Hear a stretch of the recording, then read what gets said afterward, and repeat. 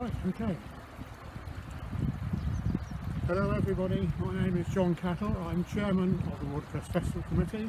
I have been so for, well, this would have been our 16th year this year, had we been able to go ahead, of course.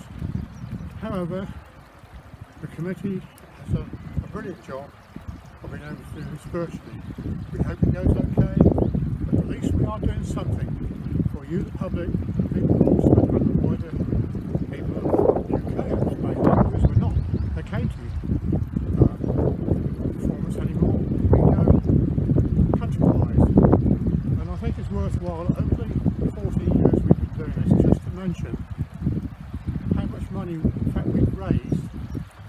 People don't see this, for our local charities, the rugby club, the Rotary Club, the pigs, schools. All these benefit from money which we give from the money we make. Now it's worth pointing out too for everybody, the only way our only income is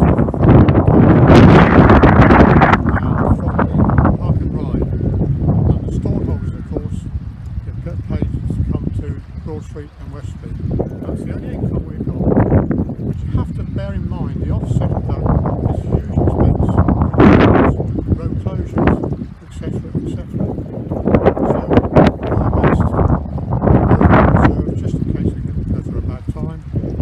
But to everybody, I can assure you we will be back in our rightful place in Broad Street, 100% Watercress Festival.